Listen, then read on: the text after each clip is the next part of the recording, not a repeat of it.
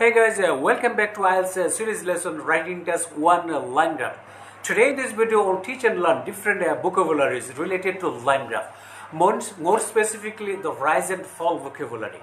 When describing any of the charts in IELTS writing test 1, you might have to describe increases or decreases. So to achieve a high band score, you need to use a variety of vocabulary. Do not use the same words or phrases over and over again. In fact, you should not use a noun or verb form to describe a trend or change more than twice. Once is better. So let's get going. Oh yes, as always with me my wife Tasin Islam. What's up, everybody? Tasin, you see some images on the screen, right? Yeah. So I have taken all these images from the internet to make you understand our today's lesson. So what kind of diagram are these? No idea. Well, they are called line graphs. What do the line graphs show, Tasin?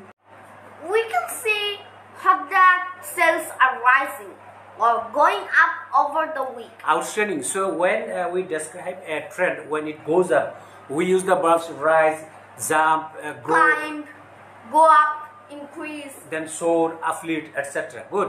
Then we know a verb usually answers the question, what happened?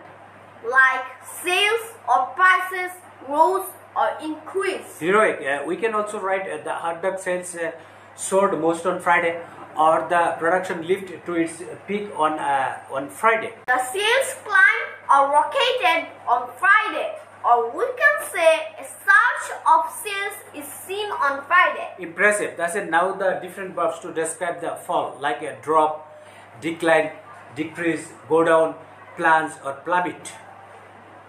The consumption of red meat fell or decreased. Good. Or we can say the consumption of red meat remained stable or steady between 2002 and 2004. Then it dropped or declined sharply, you can say sharply or significantly or dramatically to its lowest point at 100. And that's all for today. See ya!